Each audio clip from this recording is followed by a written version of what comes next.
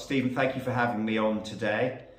I was just saying in the warm-up before we started the interview that I think I've known you now for 16 or 17 years, so it's a great pleasure to be here, and I look forward to answering your questions. You've been re-elected since every election since 2005. What got you into politics, and what backgrounds of people do you most represent?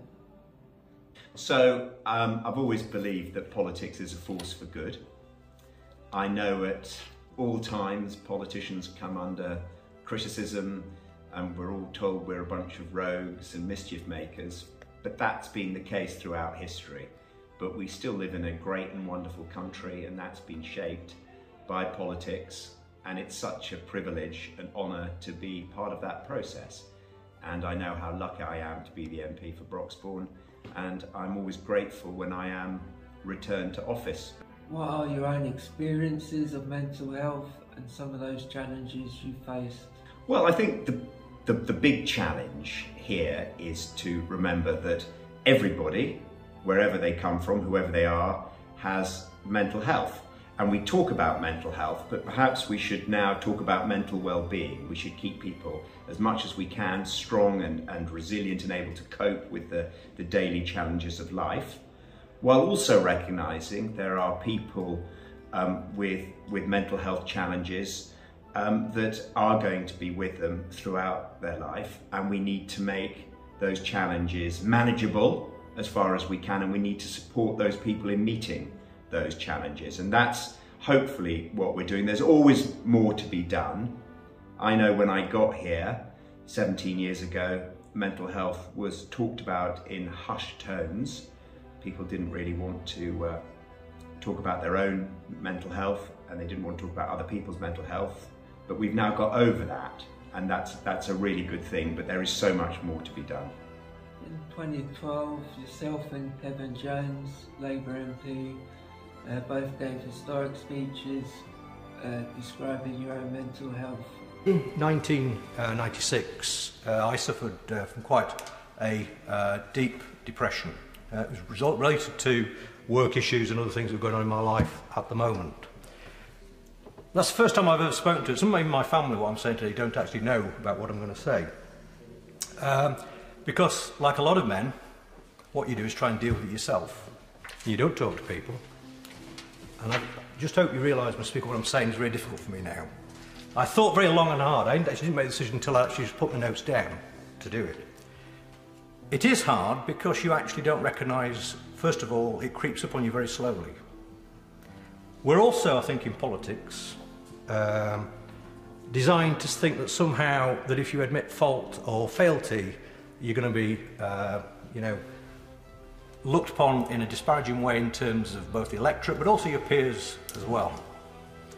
Now, whether this now, Macon's admission, means that any future ministerial career is actually blighted forever, but I was a minister in the last government, and I think most people thought I did a reasonable job on both sides of the House. Yeah. But I think we've got to talk about mental health in this place, and people who've got had experience of it personally in this House. I am delighted to say that I have been a practising fruitcake for 31 years, because it was 13 years ago at St John's Wood Tube Station, and I remember it vividly, that I was visited by obsessive-compulsive disorder. And over the past 31 years, it has played a fairly significant part in my life. On occasions it is manageable, and on occasions it becomes quite difficult. It takes you to some quite dark places. But I operate to the rule of 4, so I have to do everything in even. So I have to wash my hands 4 times.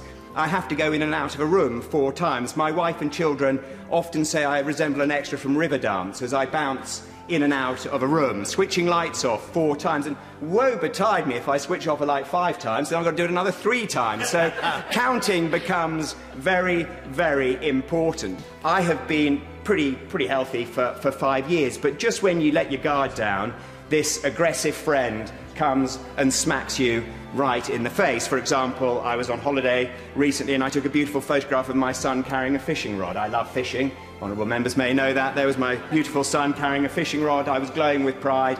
Then the voice starts, if you don't get rid of that photograph, your child will die. And you fight those voices for a couple of 3 hours. You know that you really shouldn't give in to them because they shouldn't be there, and it ain't going to happen, but in the end, you ain't going to risk your child, so you give in to the voices, and then you feel pretty miserable about it. Kevin and I are still in Parliament, and we're still good friends. Personally, it was a great relief to get it off my chest.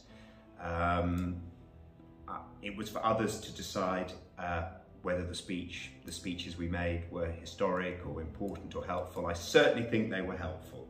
I think they allowed more people to talk about their own experiences. And mental health is something that we all have. Mental well-being is something that we all have, and we shouldn't be afraid to discuss it. Now, the thing I think is really important out of all of this is when you ask someone, how are you feeling today? You're actually interested in the answer. Does that make sense? It's not just an aside. How are you doing? And then you move on. And I've got friends, as I'm sure you do, Stephen, who you know are in a bad place, having a difficult time in their life. And when you say to them, how are you feeling today? And they go the normal response, I'm fine. Then I think it's important to say, are you really fine? Are you sure you're fine? Because that is a genuine question I've asked you, and then that might elicit a conversation where I actually say, well, no, I'm struggling a bit at the moment. We raise awareness of mental health and aim to reduce stigma. How important is it to raise awareness, and what more needs to be done? I think stigma has certainly reduced. I think people are much more understanding of mental health conditions, particularly life-changing mental health conditions. For example, psychosis and schizophrenia. I've always said we will know we've come a long way when we actually reduce the disparity of life expectancy between those with psychosis, a diagnosis of psychosis, schizophrenia, and those without that diagnosis. Because currently, if you have that diagnosis, your life expectancy is reduced by, on average, 15 plus years. Now that is totally unacceptable and something that needs to be addressed. And that's one of the actions. It's all right talking about mental health, but actually we've got to make some real inroads and make sure people's life expectancy, regardless of their condition, is in line with the national life expectancy of all people. You were honoured with a KBE and knighted as a Sir. How proud a moment was it to receive such distinguished honours? It would be churlish of me not to say that I was very proud. It's no secret that I was extremely close and fond of the previous Prime Minister, Theresa May. I supported her throughout her premiership. She has worked with me while she was at the Home Office on a number of issues around mental health and the mental health of minority communities in the UK in particular. And obviously her premiership ended, I think, in a very sad way, but all premierships tend to end in a sad way. So I was extremely touched that she put me on her resignation honours list. It was, I don't know whether it was deserved or not, but the fact is that she did it. And going to the palace, meeting Prince Charles, having my family with me was just a very, very special day.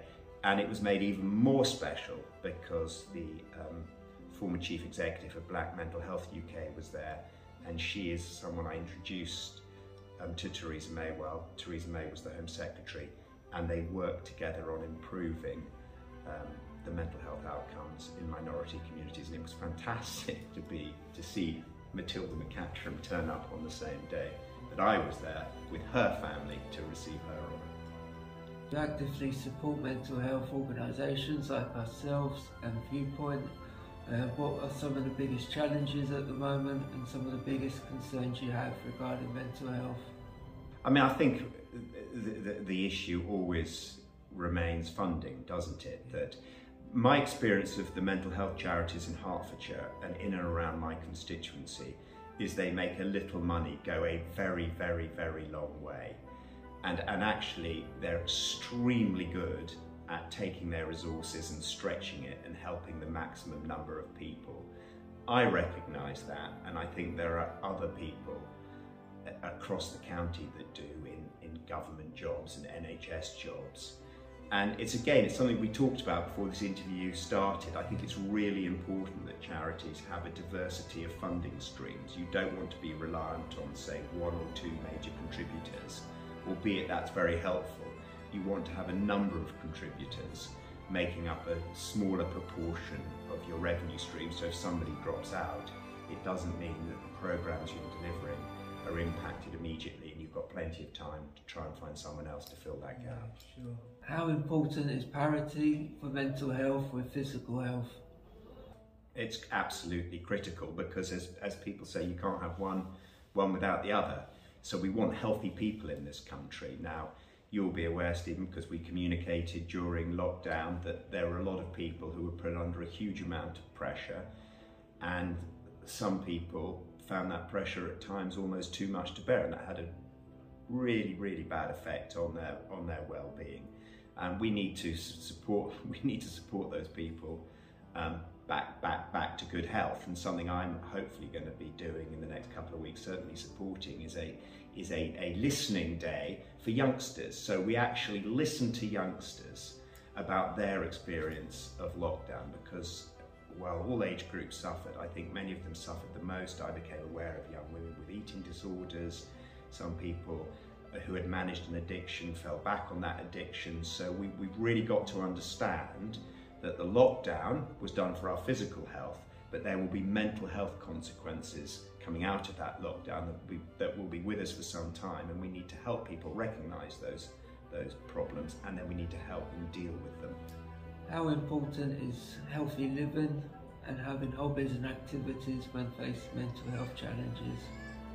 It's extremely important because if you're with other people, and I think it's really important to be with other people as often as possible, sharing experiences, laughing together, talking together, eating together, then you're less likely to turn in on yourself, if that makes sense. Because there's a lot of really good people out there, and an experience shared is much better than an experience kept within you. And I would hope that the one thing we've learned, one of the things we've learned from lockdown, is actually we are very social creatures, and actually separating us from our support networks for an extended period of time does have a deleterious effect on people's well-being.